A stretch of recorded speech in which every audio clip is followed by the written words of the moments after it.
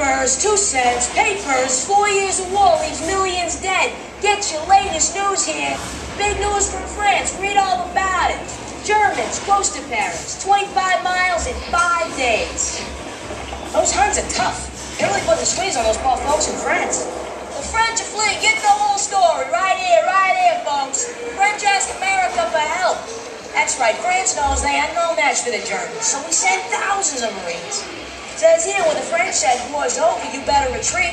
A Marine told them, retreat? Hell, we just got it. Those Marines, those Leathernecs, are always the first to fight. That's right, folks. Hot news right here, straight from the battlefield. Hot news right here from a reporter on the scene. Get your papers here. Big news from France. Our Marines head into a big fight at Belleau Wood. Hey, folks, go see for yourself the big fight.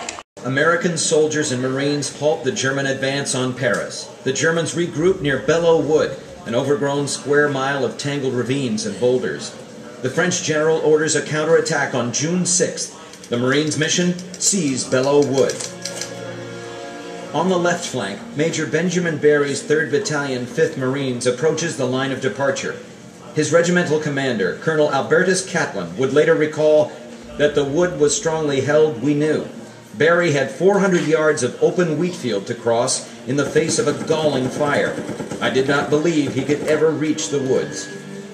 Major Barry forms his battalion into 2 attack companies of 4 waves, each man 5 paces apart.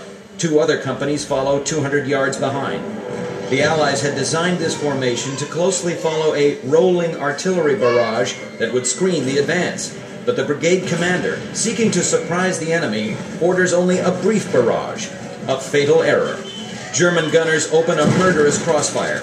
Marines fall by the score.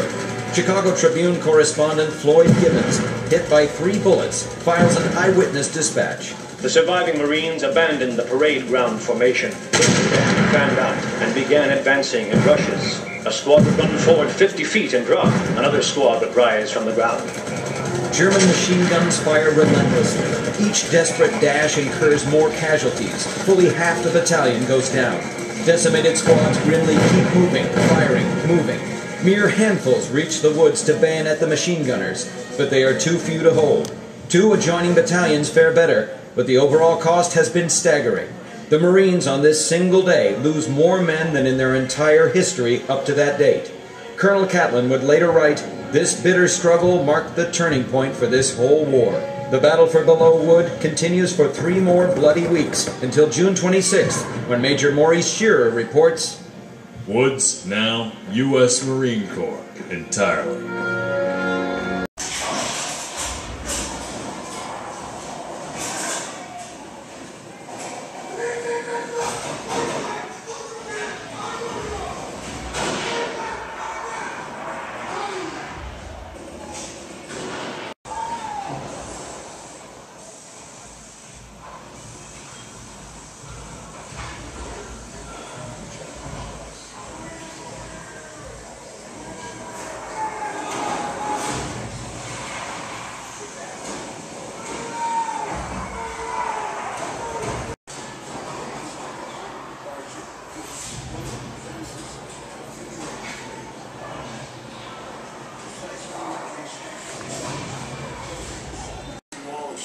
Smoke and flying dirt kept the enemy's head down and obscured their view of the approaching foot soldiers until it was too late to defend themselves.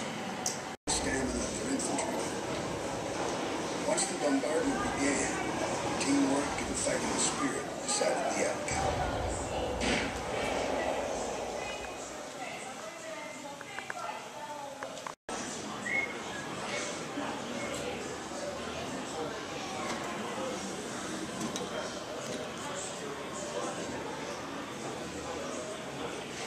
To adapt, all of the belligerent forces adopted the refined artillery tactic called the rolling barrage. It was an intricate and dangerous operation where the charging rifleman would tuck in as close as possible behind a pulverizing curtain of high explosive cannon fire that advanced from the line of departure towards the opposing defenses at a prearranged rate.